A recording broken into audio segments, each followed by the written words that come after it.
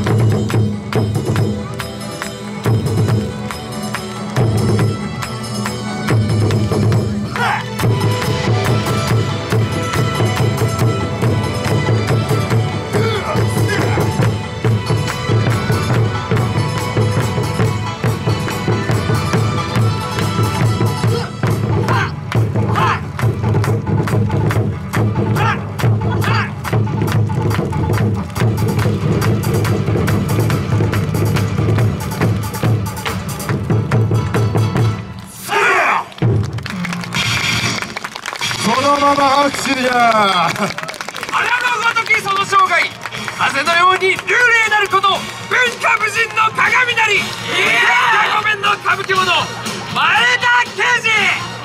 どっからでもいい。あれ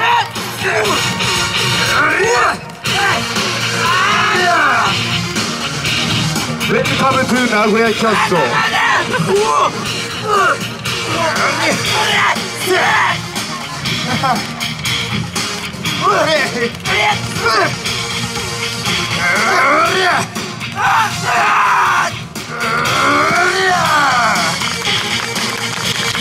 さあ皆の者写真を撮れ。早かったな。真正面で撮らしてやるよ。これはい男前、今の撮った写真は後で拡散とせ。いや歌舞伎者とは仲間を愛し、撮れたか。自由を愛し、誰にも恋しい我が道を行く者よ。我こそ天下御免の歌舞伎者、前田慶次。やっはー。秀吉様に生涯を尽くし槍を振るい続ける男、忠義を尽くして城を築く加藤清正。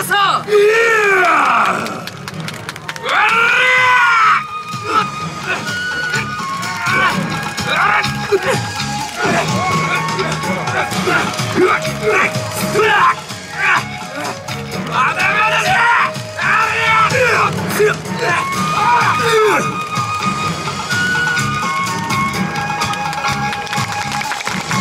手が足らんのもっとじゃ上出来じゃ。かつて我が主秀吉様のためあまたの戦場を駆け抜けしにが天下がいかに移ろうとも忠義そびえ立つ堅牢なる石垣は我が思いの高さよわしが加藤清正である。我欲を捨てし文武の将織田家先鋒にして加賀前田家当主前田利家。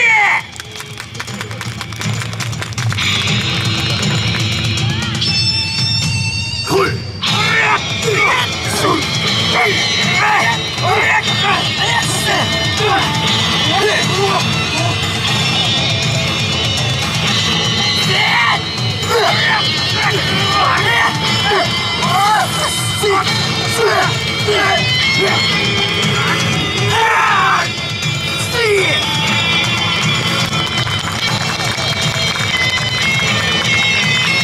観音様を見て育ち正気を背負いて古石槍はあっきら説を打ち倒し皆を守る。我こそは前田利也一番やおっしゃる。皆の者勝利の前祝いじゃ勝ちの旗をあげよう。はあ、名古屋とここに集まるし皆々の明るい未来を願って勝ち時じゃ。それえいえいあーえいえいあーえいえいあー。この国に夢はあるか。この国に情熱はあるか。この国に熱き心はあるか。ゆい我らはよみがえるこの苦しき時を共に歩むために。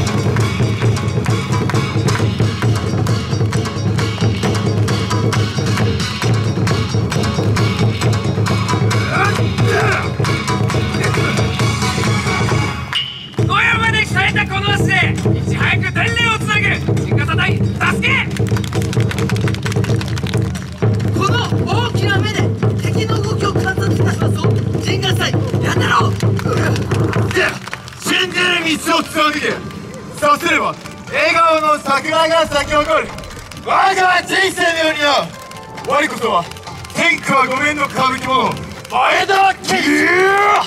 拙者の望みは何じゃ。我が望みは不要な血が流れる明るきよなり。我が築きし名城の石垣は天が大慶の姿勢よ。我加藤清正あ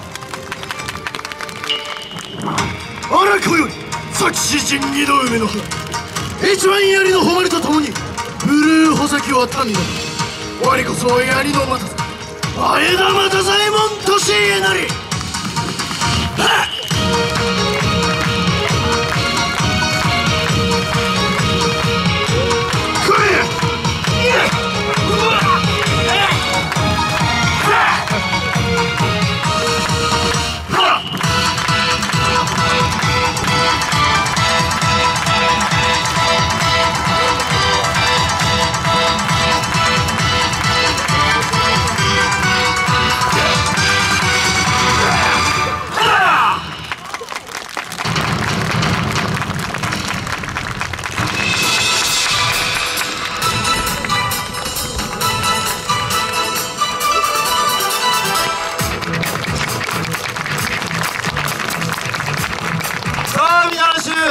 わしがかっこよかったものは拍手。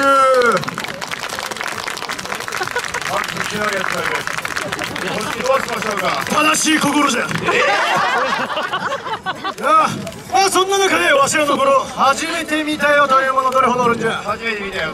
さあさあさあ、おお、ぎょうさんおるな。では刑事や、こういった者たちに普段わしらが何をしてるかというのをしかと簡潔に伝えてもらう。ああ、その前にまだ帰りでない。帰るが早いと一国のものよ。いや、パテンコは彼止めることができない。言葉の壁は大きいな。日本語宣で参ります。プリーズウェイト、プリーズウェイト。どっからじゃ。どっからの声じゃこれは。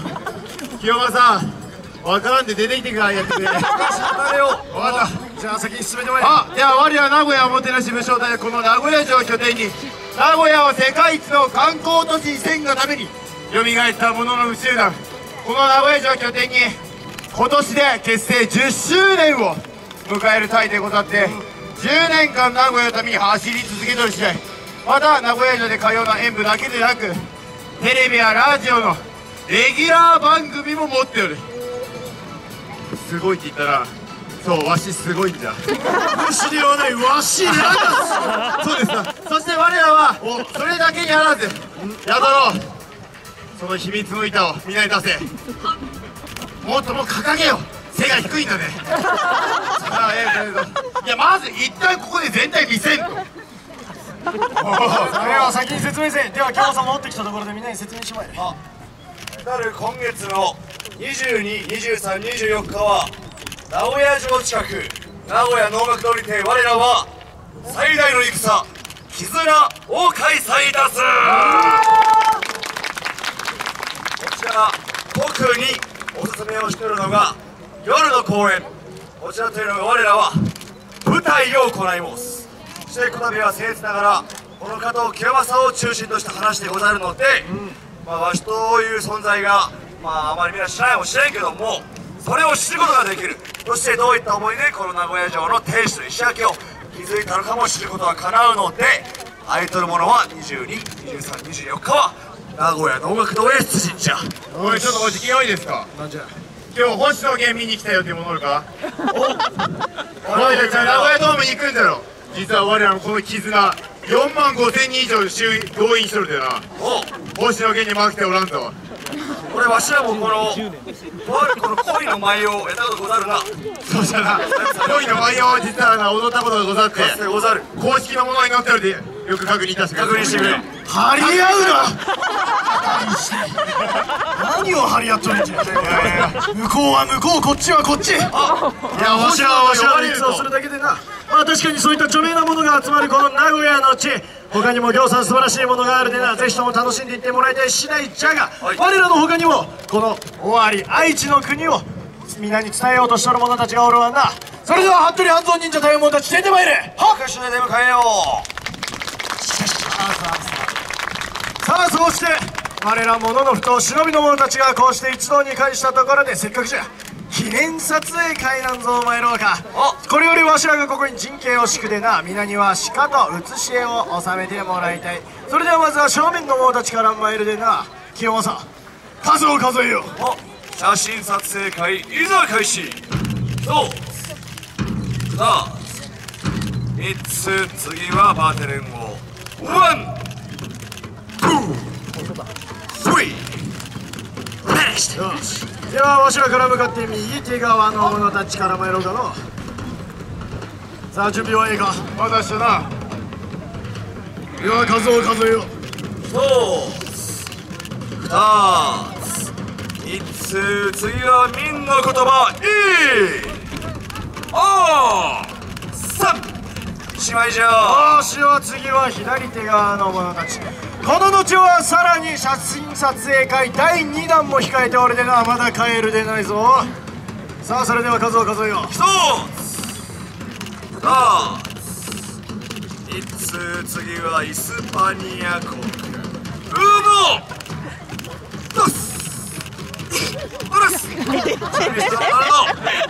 君ぐらいいいじゃろ。